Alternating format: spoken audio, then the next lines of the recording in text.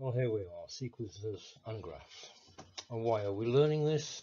Well, sequences can occur everywhere in everyday life, whether it be in money or in a hospital or with oscilloscopes, a normal arithmetic progression, simple sequences, or even a picture sequence of how to build something.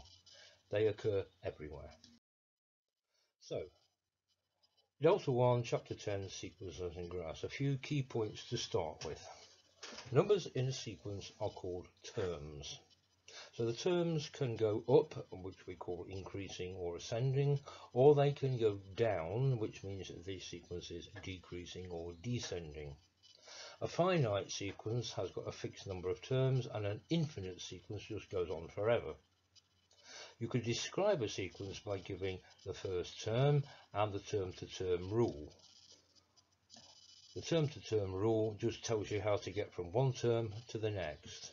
An arithmetic sequence goes up or down in equal steps. This step is called the common difference. Okay, let's put this into practice. Pause the video and have a go at these questions. Restart it when you have done them. Okay, so you've got to write down the next three terms in each sequence. Well, in case you have a bit of trouble with me talking, I'll put it both talking and printed. So the first sequence goes up in fours, so from 16 the next term will be 20, 24 and 28, which is over here. Sequence B, they're going up half at a time, or 0.5, so the sequence will go 3, 3.5 and 4. This sequence is going up 0.2 at a time, so the next three will be 3.9, 4.1 and 4.3. D, this is going down in 0.3s, so the next three terms are 0.6, 0.3 and 0. Write the missing terms in each sequence. So I'll do questions 2 and 3 at the same time. Question 2A, that is going up in 3s, so that is ascending, and the missing terms are 18 and 27. B is also ascending, but this time doubling each time, so the missing numbers are 8 and 64. This sequence is also ascending, going up, and the missing terms are 3 and 9. It's going up in 2s. And the last one is coming down in 5s, so the missing terms are 25 and 20, and we call that sequence descending. Okay. Again, pause the video and have a go at these questions and restart it when you have done them. So, here we go. Are these sequences finite or infinite? Well, A, integers, they are just whole numbers, they go on forever. C, prime numbers, well, there's no pattern to them, but they do go on forever. And multiples of 5e, they also go on forever. So all those are infinite, A, C, and E. B and D are finite. B is the positive multiples of 10 up to 100, so that's 10, 20, 30, 40, and it stops at 100.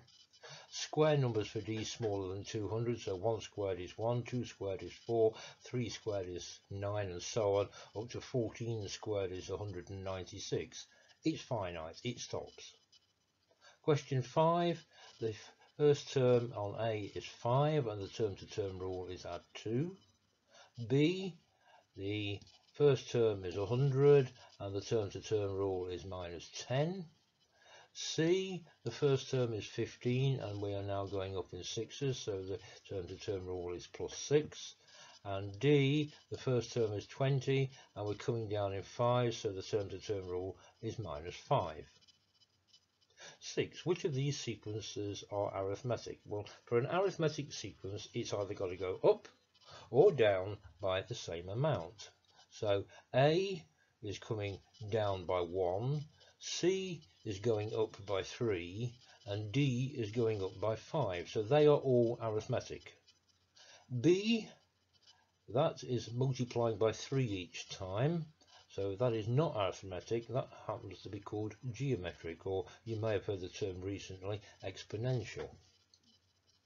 6e, that is an alternating sequence, +1, -1, +1, -1. And f, if you notice the differences between the numbers, it's the differences that are increasing by 1. Again, pause the video and have a go at these. Restart when you have done them.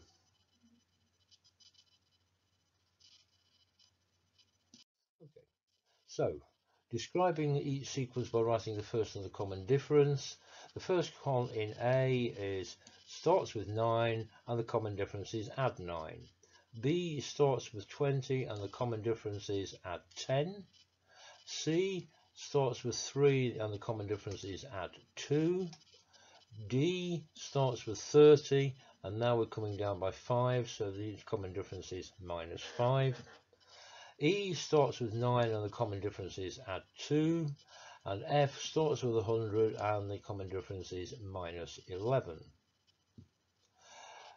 The first 5 terms are 3, 6, 9, 12, 15. Well, you should notice that that is the 3 times table. So the 10th term will be 3 times 10, which is 30. The 50th term, 3 times 50, which is 150. And C, the 100th term, 100 times 3 is 300. So, your turn again. Pause the video and have a go at these questions, but this time I'm not going to give you the answers. You're going to email your answers to your maths teacher. Restart the video when you have done them.